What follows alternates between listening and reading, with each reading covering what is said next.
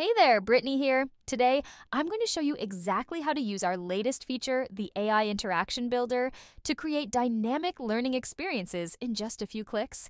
Let's get started. First, open your course in Mini Course Generator. Then, simply drag and drop the AI Interaction Builder block onto your page.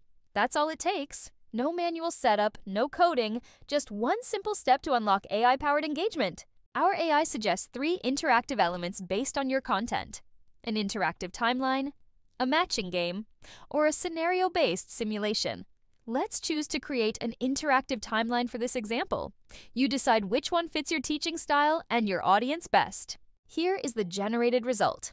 AI scans your content, understands its context, and identifies the most effective interactive elements to enhance learning. Let's take a look at another example. One of the smartest things about this feature is that AI adapts to every page uniquely. If you add another AI Interaction Builder block to a different page, the AI will analyze that content separately and suggest a completely different set of 3 options. This time, let's create something that our learners can select and compare different topics.